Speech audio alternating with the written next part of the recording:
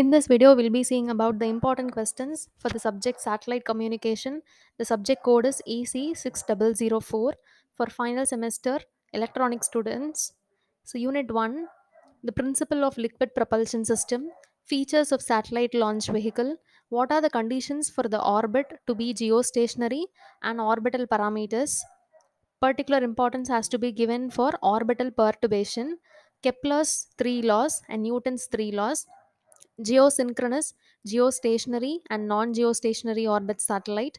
Derivation for look angle and problems is also possible from the concept of look angle, and you have to derive the equation of satellite orbit.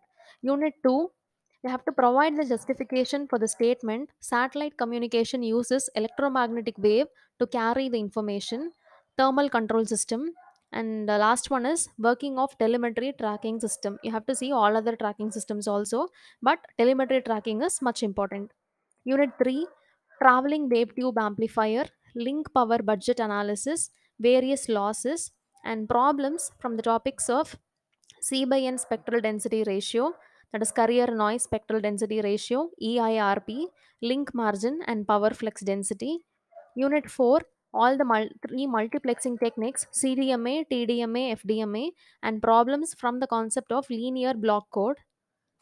Unit 5, DTH, which is direct to home broadcasting satellite, GSM architecture, GPS architecture, LEO and MEO satellite, VSAT working, email and video conferencing.